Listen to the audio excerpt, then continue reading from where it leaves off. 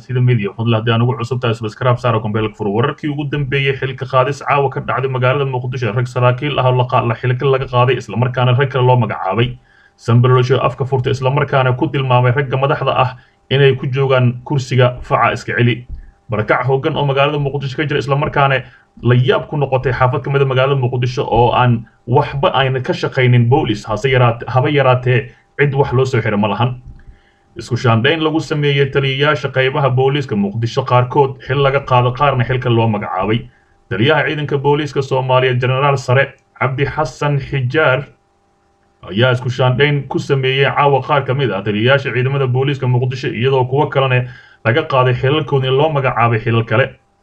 asayeeshee generaalka ayaa sida tan u magacaabay General Cabdi Xasan Xijaar ayaa taliyayaasha u magacaabay waxa ay kala yihiin taliyaha saldhigga booliiska Dharkiinley waxaa loo magacaabay Yaasiin Nuur Khayre Ganey taliyaha qaybta booliiska Waliyow Cadde waxaa loo magacaabay General Mahad Cabdi Xakiim Umar Mahad Korow la taliyaha sare ee taliyaha ciidanka booliiska ayaa loo magacaabay Cabdi Fataax Mire oo hore u ahaan jiray taliyaha saldhigga Waliyow Cadde taliyaha birmadka ciidanka booliiska waxaa loo magacaabay Yuusuf Xundubey oo hore u ahaan jiray taliyaha saldhigga galbeed taliyaha daraawiishta booliiska ayaa isna laga dhigay gaashaanle sare Cabdullaahi Mire Siyaad taliyaha qaybta galbeed ee booliiska ayaa loo magacaabay Maxamuud Xuseen waxaa sidoo kale loo magacaabay taliyaha laanta socotada ciidanka booliiska Cabdirashiid Aadan Xirsi dhinaca kale barakac xoogan oo ka taagan xaafad kamid ah magaalada muqdisho ayaa laga soo deerinayaa xaaladeeda warbaahinta ayaa baaritaan dheer kadib dabagal ku sameysay dhibaatooyin ka dhaca dhinaca amniga ah oo ay muddooyinka la soo dhaafay soo wajahaysay qaar kamid ah shacabka ku dhaqan gudaha magaalada muqdisho gaar ahaan xaafad gooni ah sheekada ayaa ku saabsan dhacdooyin kala duwan oo ka dhacay xaafadda Caawa oo kala qaybisa degmooyinka Wadajir iyo Dharkiinley ee gobolka Banaadir kuwaas oo sababay barakac xoogan oo ka socda xaafadda oo dadkii deegaanka ay isaga guureen isla markaana ka soo hayaabeen ay soo aadeen xaafadaha kale ee magaalada muqdisho xaafadan oo deegaan ahaan horumar sameysay sanadihii la soo dhaafay ayaa waxaa ka dilaacay ciidan u abaabulan qaab qabiileed kuwaasi oo dhibaato ku haya deegaanka iyo dadka shacabka halkaasi degan warbaahinta ayaa ogaatay in tacadiyo badan ay ciidankaasi ka geystaan Caawa kuwaas oo isugu jira dil kufsi dhac iyo dhibaatooyin kale oo aad u fara badan qaar ka mid ah dadka deegaanka ayaa inoo sheegay in xaafaddu aysan lahayn wax saldhig ah isla markaana aysan ka howlgalin ciidan booliis ah oo ka shaqeeya arrimaha amniga maanta haddii qof gabar halkaasi lagu kufsado cid halkaasi looma soo xiro oo bilaa amni dadka aan la hadalnay ayaa sidoo kale sheegay in ciidanka jooga halkaasi ay yihiin koox aan ka amar qaadan maamul dowladeed kuwaas oo lacago badan ama lacago baad ah ka qaata goobaha ganacsiga iyo haddii la dhisanayo xaafadaha qof shacab haddii uu dhisanayo gurigiisa halkaasi baad xoogan ayay ka qaadaan xaaladda amni ee Caawa aad bay u liidataa walow maalmahan ciidan sugo amnigeena waxaa dhibaato nagu hayo maleeshiyaad hubaysan oo shaarka dowladda nooga qaatay lacag baad ahna oo aad u fara badan naga qaato ayaa xaafadda ka guuray ayuu yiri mid kamid ah warbaahinta la hadlay ayaa hadalkaasi sheegay sidoo kale wuxuu intaasi ku daray in marar badan dhibaatooyinkan ay la wadaageen maamulka degmada balse aysan jirin cid ka jawaabta baaqooda waxaa kale oo xusay in hadda ay xaaladda ka sii dartay isla markaana dharaar cad la isdhacayo habeenkiina ay ka sii daran tahay oo guryaha dadka loogu galayo ayuu yiri ninkani dadka shacabka ah waxaa kale oo uu sheegay inay hadda bilaabeen inay guryahooda ay ka barakacaan una wareegaan xaafado kale oo ku yaalo isla muqdisho dadka shacabka ah waxa ay bilaabeen inay guryahooda ka guuraan oo ijaar ka degaan xaafado kale oo nabad ah ayuu hadalkiisa ku soo gabagabeeyay ninka halkaasi wareysiga dhiibay xiriiro lala sameeyay mas'uuliyiin ka tirsan maamulka degmooyinka Wadajir iyo Dharkiinley ayaa waxa ay ka gaabsadeen in ay ka hadlaan dhibaatooyinkan xoogan ee xaafadaasi shacabka degan halkaasi lagu hayo dowladda Soomaaliya gaar ahaan maamulka banaadir ee hogaaminayo duqa cusub ee magaalada Muqdisho Cumar Finish ayay ugu dambeyn dadkani ka codsadeen inuu u soo gurmado isla markaana oo wax ka qabto amni darrada baahsan ee ka jirto degmadaasi isla markaasina wax weyn uu ka qabto dhinaca kale siyaasiga caanka ah ee maalmahan gilgilay saxaafadda ayaa mar kale afka furtay Sanbalolshe dadka talada haya dowladnimada waxay u haystaan faca iska celi hase yeeshee Farmajo khayr ayuu garbaashka la dhacay taliyii hore ee hay'adda sirdoonka Soomaaliya ee Nisa Cabdullaahi Maxamed Cali Sanbalolshe ayaa waraysi uu si Universal TV kaga hadlay arrimo dhowr ah oo ku saabsan xaaladda siyaasadeed ee waddanka siyaasigan oo taliyihii Nisa qaranka soo maray safiirkan Turkiga ahaa jira wasiirna soo maray xildhibaanna hore u soo maray ayaa afka furtay Sanbalolshe ayaa eedeymo culus u jeediyay madaxda filla Soomaaliya oo ku eedeeyay inay isku soo koobeen taladii dalka isla markaana ay mas'uul ka yihiin khilaaf kasta ee siyaasadeed ee la dega dalkani siyaasigan ayaa soo dhaweeyay caleemo saarkii madaxweynihii Jubbaland Axmed Islaam Axmed Madoobe balse waxaa wax laga xumaado uu ku tilmaamay godoomintii dhanka safarka ee dowladda federaalka ee ku godoomisay magaalada Kismaayo Sanbalolshe ayaa wax laga xumaado ku tilmaama hadalkii uu Salaad Cali Jeele ugu gafay martidii sharafta lahayd iyo madaxdii ka qayb galaysa caleemo saarkii Kismaayo oo ku tilmaamay dulaaliin inay yihiin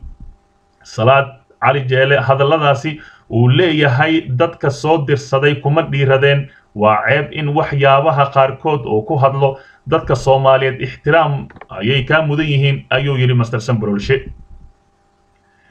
dadka Soomaaliyeed dadka Soomaaliyeed isugu tagay Kismaayo ayuu ku tilmaamay inay muujiyeen Soomaalinimo isla markaana ay soo bandhigeen in iyagoo lagu dhex jirin ay ka tashan karaan mustaqbalka dalka Soomaaliya isla markaasina ay halkaasi ku heshiiyeen taliyii hore ee Nisa ayaa sheegay in hogaamiyaasha dowladda federaalka loogu baahan yahay inay dhisaan kalsooni iyo is-aaminaad shacabka taasoo ku xiran yahay jiritaanka iyo awoodda ummadda Soomaaliyeed siyaasadda ayuu ka hadlay Sanbalolshe ayaa daboolka ka qaaday in Muqdisho laga dhigay meel ciriiri siyaasadeed ah oo ay ka jirto in lagu caburiyo siyaasiyiinta fikir ahaan ka soo horjeeda dowladda Soomaaliya wixii Kismaayo ka dhacay caleemo saarka Axmed Madoobe waa wax lagu faano oo ma qabo in la dhaleeceeyo ayuu hadalkiisa raaciyay siyaasiga Soomaaliyeed wuxuu wax aan micno badan lahayn ka soo qaaday Sanbalolshe raali ahaanshaheeda doorashada ka dhacday Kismaayo balse wuxuu ku baaqay in la meel mariyo in meel la iska dhigo wixii tagay lana abuuro jawi wada shaqayn ah oo filla Soomaaliya iyo maamulada ah Sanbalolshe ayaa ugu baaqay madaxweyne Farmajo inuu damiciisa gaarka ah meel iska dhigo lana shaqeeyo dowlad goboleedyada si dalka loogu saaro xaaladda uu hadda ku jiro isla markaana laga adkaado ururka al-shabaab ee dadka gumaaday waxa uu ku tilmaamay dadka hadda haya talada Soomaaliya kuwa ku shaqeeya aragtida qaldan oo ah faca iska celiyo aniga la igama daba hadli karo taasina aan dalka mudnayn taasina dadka aan muddada dheer colaadaha iyo khilaafaadka siyaasadeed ku soo jiray aan lagu maamuli karin ayuu yiri dadka hadda talada haya dowladnimada waxay u haystaan faca iska celi ana igama daba hadli kartid ayuu Sanbalolshe ku jawaabay mar uu su'aal laga weydiiyay jahwareerka siyaasadeed ee hoggaanka ka jira ee iminka talada haya madaxweynaha Soomaaliya Maxamed Cabdullaahi Farmajo ayuu ugu booriyay inuu tago Kismaayo si uu isbedel ugu yimaado jawiga siyaasadeed ee sumaysan ee hadda ka jira kaas oo isku bedeli kara mid caafimaad qaba isla markaana shacabka Soomaaliyeed aad ugu farxaan Puntland iyo Somaliland ayuu soo jeediyay in la siiyo mudnaan gaar ah inta ay soo kabayso inta ay soo kabanayso koonfurta Soomaaliya loona bixiyo dowladda soo aadan dowladda bartamaha iyo koonfurta ee Soomaaliya dhinaca kale amniga ayuu ka hadlay isaga oo iska fogeeyay in waxyaabihii uu xilka ku waayay ay ka mid ahaayeen weerarkii Soobe ee 14 qaraxii shalay loo dabaaldegay ama shalay loo barar diiqday oo ka hadlay ayaa wuxuu raaciyay hal maalin oo waqtigeeda ka mid ah kama khasaarin ummadda Soomaaliyeed wayna iga go'aneed inaan shaqada si dhab u qabto ayuu yiri aniga shaqo xumo kuma waayin xilkayga waxaan ku waayay isfaham darro aniga iyo maamulka xilkaasi meesha joogay waana isla janqaadi waynay ayuu si cad sharaxaad ugu bixiyay sababtii loo eriyay sida laga soo xigtay isaga muddo 4 bilood ah oo xafiiska joogay waxa kaliya Muqdisho ka dhacay ayuu yiri 4 qarax inta kalena waa la xakameeyay ayuu hoosta ka xariiqay oo inta badanna waa fashilinay ayuu yiri aniga kadib markii xilka laga qaaday kadib 100 qarax in ka badan qarax ayaa ka dhacay cidna xil loogama qaadin marka oohinta orgiga ka weyn tahay ayuu tibaaxay isaga oo farta ku fiiqaya in ay salka ku hayso arrimo siyaasadeed iyo kala aragti duwanaansho ayuu yiri Sanbalolshe waxa uu daboolka ka qaaday in al-shabaab ay xogta ka hesho hay'adaha dawladda dhexdooda taasina ay fashiliso mar walba qorshaha dalka lagu xureynayo isla markaana lagu soo celinayo amniga iyo kala dambeynta ayuu yiri Mr. Sanbalolshe nimankan waxay xogta si toos ah ama al-shabaab ula jeeda si toos ah ama si dadbanba ay ugu helaan dadka mararka qaarkood waxa ay helaan mas'uuliyiinta ha aaminsanaadaan hala handado ama dan kale ha ka yeeshe cidii loo kala guri lahaa